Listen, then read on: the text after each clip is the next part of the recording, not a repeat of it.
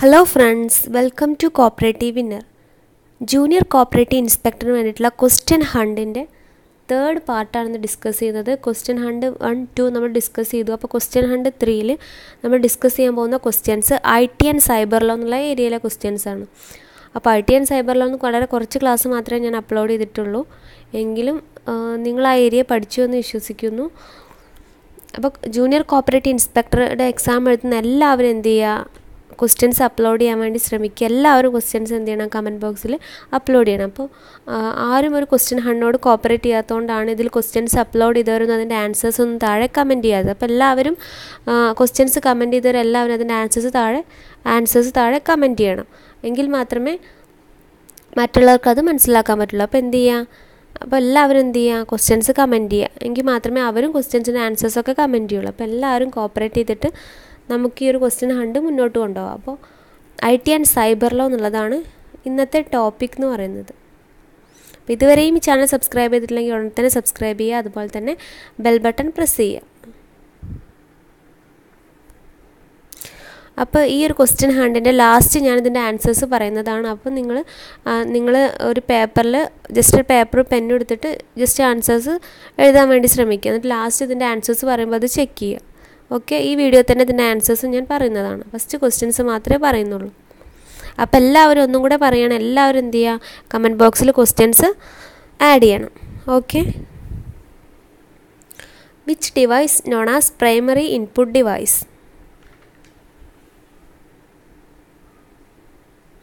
Which device is known as primary input device? Input device used in computer aided design.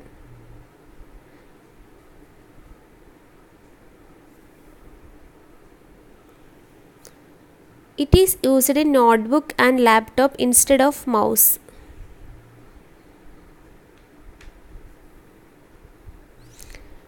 Dash is used to read a printed text.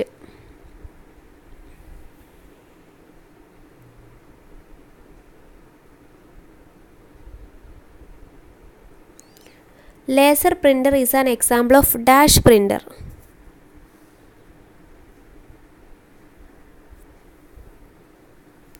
Speech synthesizer is a dash device.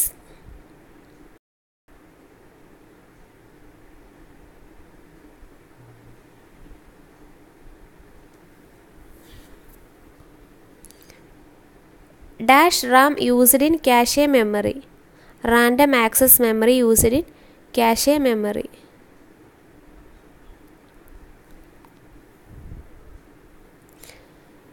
Eighth question, in this ROM read only memory, user can only be write only once.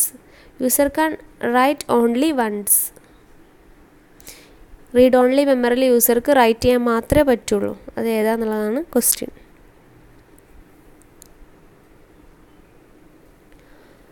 In EEPROM, data stored can be altered by applying. In erasable programmable read-only memory, data stored can altered by applying dash.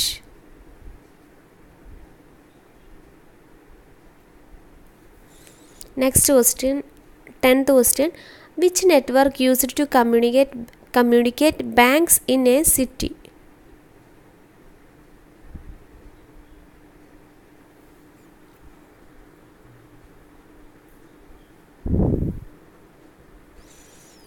Eleventh question, dash is used to interconnecting two LANs working on the same protocol.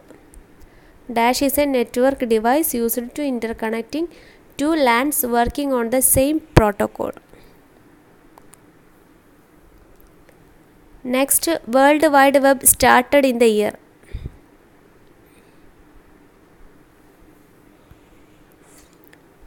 Next, India's first web browser. India's first web browser.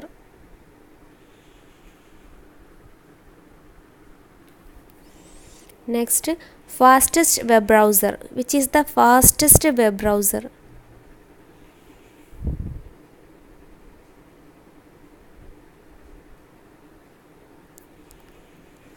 Next question, email founded by. Who is the founder of email?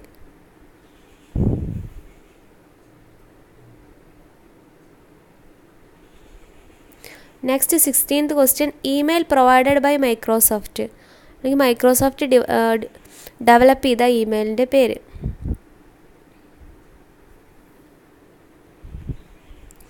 Next IT Act enacted in the year. IT Act enacted in the year. Next question. At present, how many sections in IT Act?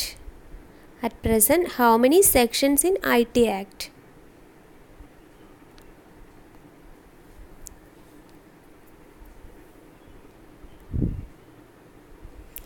Next question, 19th question.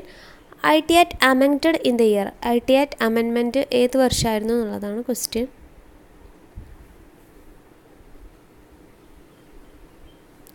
Next question, Section 66B of IT Act 2000 deals with dash. 66B.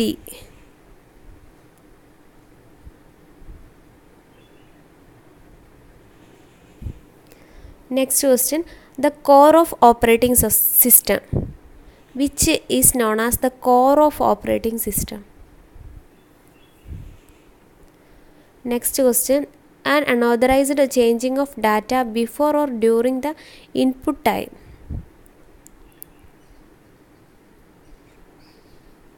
ഒരു data transfer ചെയ്യുന്നതിന് മുമ്പോ അല്ലെങ്കിൽ transfer ചെയ്യുന്ന ടൈമിലോ ആ ഡാറ്റയിൽ change വരുത്തുന്നതിന്, ആ correct data change വരുത്തുന്നതിനാണ് പറയുന്ന പേരെന്താന്നുള്ളതാണ്. സൈബർ ക്രൈമിൽ വരുന്ന ക്വസ്റ്റ്യനാണ്. Next, Twitter.com is an example of. Twitter.com is an example of dash.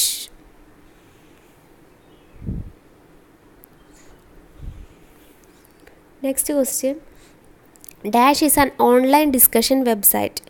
Dash is an online discussion website. Next question, blogger.com, wordpress.com etc. are examples of dash.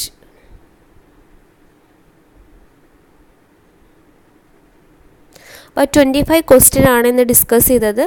അപ്പോൾ എല്ലാവരും ഇത് ചെയ്ത് നോക്കിയെന്ന് വിചാരിക്കുന്നു. നമുക്കിതിൻ്റെ ആൻസേഴ്സൊക്കെ ഒന്ന് ഡിസ്കസ് ചെയ്യാം.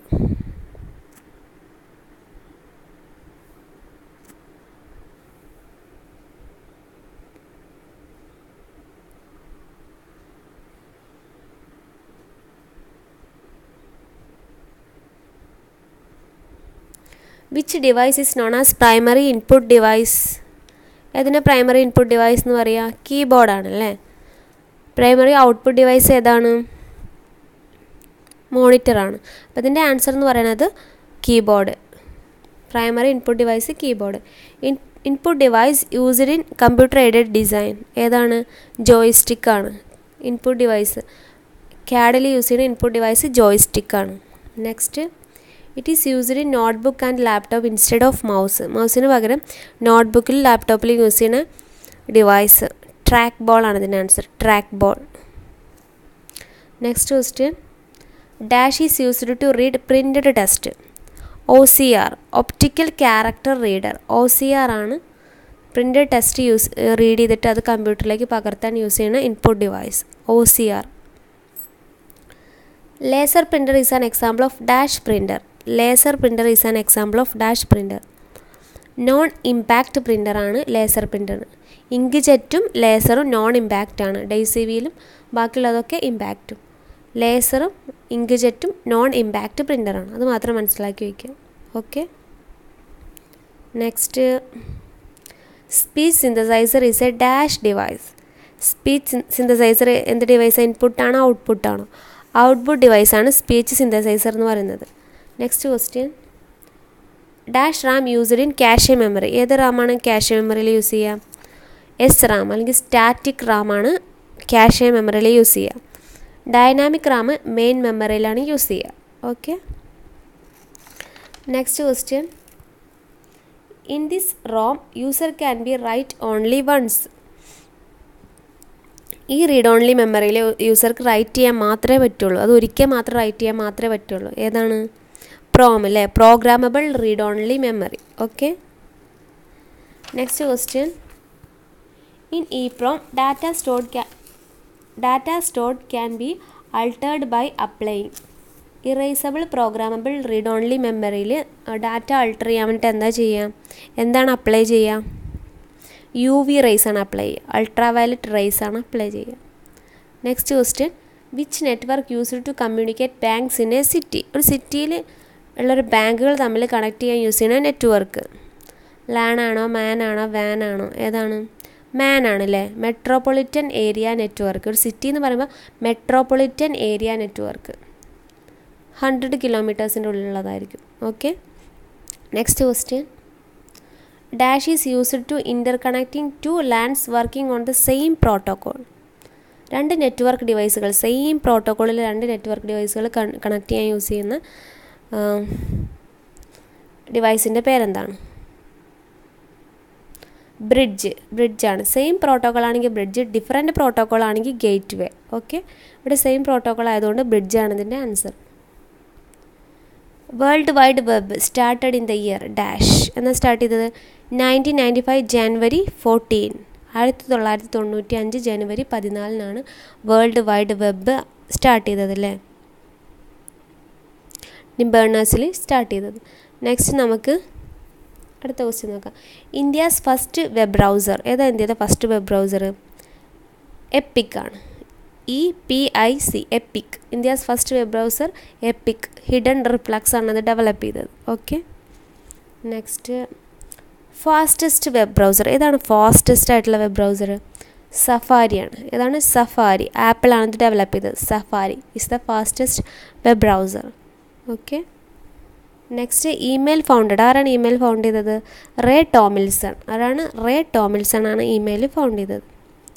Next, email provided by Microsoft, അല്ലെങ്കിൽ Microsoft develop ചെയ്ത ഇമെയിലാണ് ഹോട്ട്മെയിൽ അല്ലേ. ഹോട്ട്മെയിലായിരുന്നു അത് ഡെവലപ്പ് ചെയ്ത സബീർ ബാട്ടിയും ജാക്ക് സ്മിത്തും ആയിരുന്നു. പിന്നീട് ആ ഹോട്ട്മെയിലിൻ്റെ പേര് outlook.com എന്നായി മാറി. Okay. IT act enacted in the year. എന്നാണ് IT ആക്ട് വന്നത്? 2000 ജൂൺ 9. 2000 ജൂൺ 9 IT ആക്ട് വന്നത്. അത് നിലവിൽ വന്നത് 2000 ഒക്ടോബർ 17. ജൂൺ 9, 2000 ജൂൺ 9 എനാക്ട് ചെയ്തു, എൻഫോഴ്സ് ചെയ്തത് 2000 ഒക്ടോബർ 17. അത് മറക്കണ്ട. Next question, at present how many sections in IT act? At present how many sections in IT act? എത്ര സെക്ഷൻസ് ഉണ്ട് IT ആക്ടിൽ? 124 sections IT ആക്ടിലുണ്ട്. മുമ്പ് എത്ര സെക്ഷൻസ് ഉണ്ടായിരുന്നത്? മുമ്പ് വെറും 94 സെക്ഷൻസ് മാത്രമേ ഉണ്ടായിരുന്നുള്ളൂ. ഇപ്പോൾ 124 സെക്ഷൻസ് ഏതിനുണ്ട്? IT ആക്ടിനുണ്ട്. നെക്സ്റ്റ് നമുക്ക്